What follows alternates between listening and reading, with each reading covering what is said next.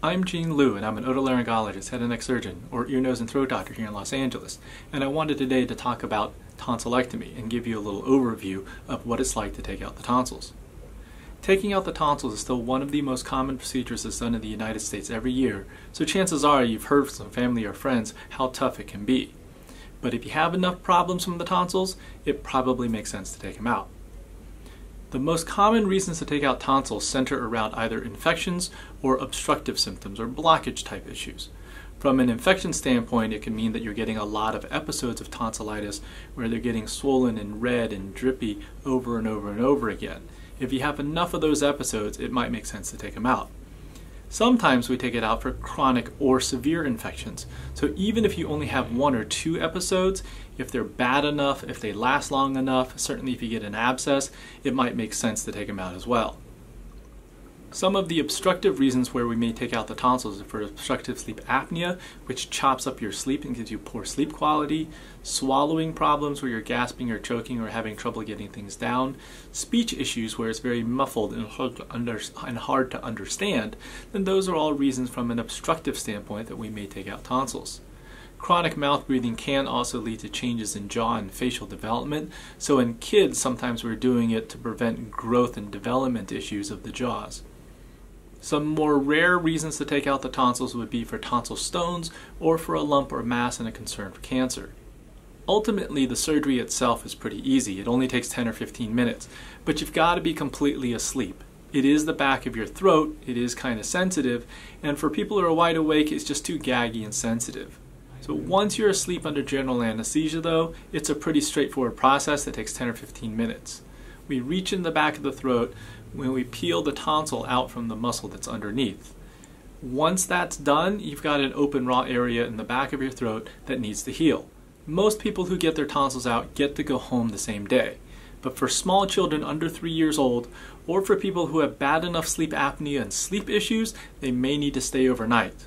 Once you get home, the main issue that people deal with is a sore throat and trouble swallowing. Generations of kids have gotten through it with popsicles and ice cream because cold things that melt can be soothing, help with swelling, but it's also the easiest thing to swallow. Within a few days, you get to soft foods like mashed potatoes and grits that are at room temperature, and then to semi-solids like mac and cheese that are slightly lukewarm.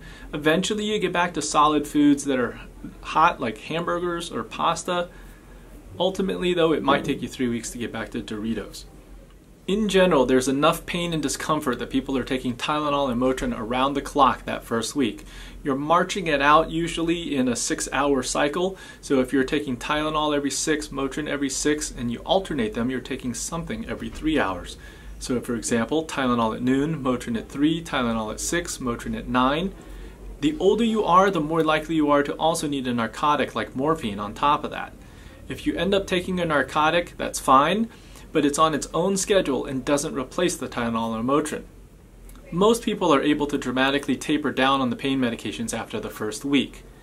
Because of the pain and discomfort and trouble swallowing and trouble sleeping for that first week, almost everyone is home from school or work. The second week, most people are able to go back as long as there's not significant strenuous physical activity. So for children, this may mean no swimming, no trampolines, no PE. For adults, this means no sports, no working out, no swinging sledgehammers, no doing construction. But if what you have is a desk job or you're going to school and sitting at circle time, that's fine. Whether you go back to school or work that second week is up to you. In general, as long as you're not doing anything really strenuous from a physical activity standpoint, it's fine. That having been said, we all know people that can't function when they're a little bit sick or under the weather, and other people who are able to power through everything. Medically, it's safe to go back. Whether you feel up to it is a different story. For children, that first week is very tough. It's going to test all of your parenting skills and patience to get through the process, but you will get through it. The more you stay ahead of the pain, the better. The more you force liquids and stay hydrated, the better. It actually doesn't matter if you can eat anything for a whole week or so. You might lose a little bit of weight, but medically you're going to be fine. The most critical thing, though, is that you're able to get liquids down and stay hydrated. That's going to be crucial to your successful recovery. Most patients worry about the pain. Most doctors worry about the bleeding risk. So once you've taken out the tonsils and you have the open raw areas that are trying to heal, during that healing process, the scabs can fall off and you can start coughing and spitting up blood. Thankfully, it's pretty rare. It only happens about 3% of the time. When it happens, it can be any time from the moment you hit the recovery room all the way through a 2-week healing process. Once you've hit that 2-week mark, the bleeding risk is gone. But during those 2 weeks, we don't want you to be on an airplane, on a boat, or camping in the middle of nowhere. We basically just want you somewhat near civilization and on the ground and near healthcare should anything happen. Most of the time, if you start coughing and spitting up something red, it's going to be mild and just little flecks of blood in your spit or your phlegm. If that's the case, sucking on some ice chips or popsicle or gargling with ice water may get it to stop. The risk where the bleeding is significant enough where we need to reach back in there and cauterize or put in a stitch is only about 1%. In older children and adults, we can generally do that in the office. In freaked out little kids, or even anxious adults who may perhaps have a very sensitive gag reflex, might need to go back to sleep in the operating room under anesthesia for 5 minutes just to get in the back of the throat. The likelihood where you bleed enough where you get a transfusion is less than 1 in 1,000. It's not high at all, but it's not zero. Almost always in children, they're completely recovered in 2 weeks.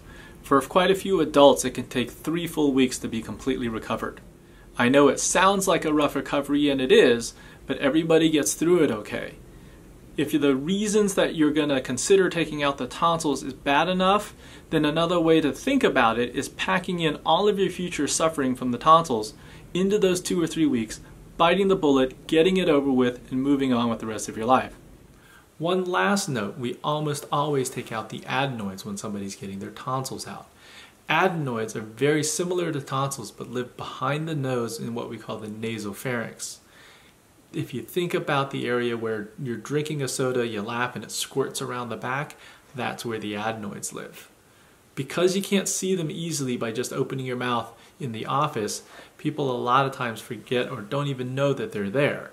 But taking out the adenoids is a super quick and easy procedure, and if you're going through a tonsillectomy and if you have any adenoid tissue at all, we pretty much always take it out at the same time.